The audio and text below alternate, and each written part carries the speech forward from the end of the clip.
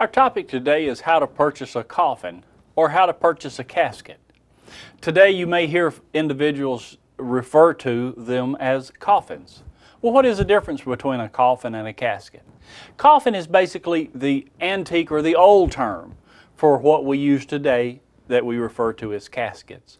A coffin was normally referred to as the old heel squeezers, or the caskets or coffins that were wide at the shoulder, narrow at the foot, and narrow at the head. That was what we refer to as coffins.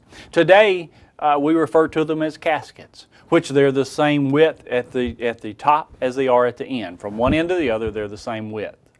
How do you purchase a casket? Caskets today can be purchased a number of different ways. There's even possibility or capability of purchasing them on the internet. Most families purchase a casket from a funeral home.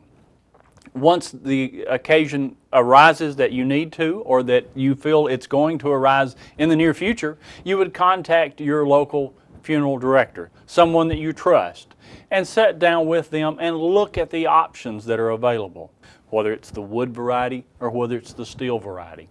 And your local funeral director, someone that you trust, can sit down and explain the differences to this.